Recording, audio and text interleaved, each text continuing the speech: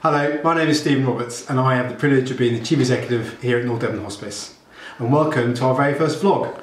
This is something we're looking to do every single month throughout the year to give you, our supporters, a bit more of an insight to what goes on behind the doors at North Devon Hospice. I think it's important that we do that so you can see quite clearly where all your amazing support goes. As it is the first vlog, it's absolutely appropriate that the first thing we're going to talk about is our care.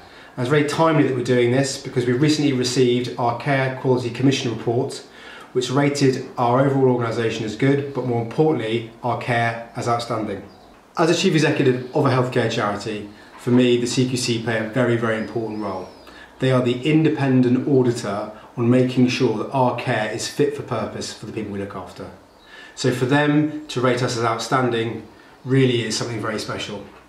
I would encourage everyone to read the report, which is available on the CQC website page and indeed our own. However, for me, the one key thing that they identified was our staff and the extra mile they go for with our patients.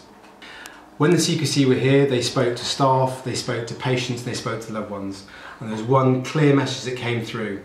And the words that the CQC used was that our staff and volunteers were exceptional and compassionate. That does not happen by accident. That happens because people take pride in their work and because they're passionate about patient care. From my perspective, I may have felt pride at that result, but what does that outstanding care actually mean day in, day out to our patients? Well, for me, it's the personal touches, and that's what was communicated to the inspectors. Well, that minute by minute, hour by hour, our staff were looking out for those patient needs and trying to go that extra mile in providing little personal touches, whether it be to the patient or their loved ones. It didn't matter. By default, the care they provide is highly personal. So for those of you who support us regularly, a massive thank you. You too should be proud of that outstanding result, because it's only thanks to your generosity that our nurses, our doctors, our volunteers and our counsellors can provide that level of care to patients at the worst possible time of their lives.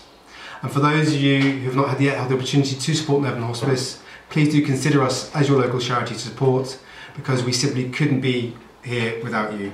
Thank you very much. I look forward to speaking to you at next month's vlog.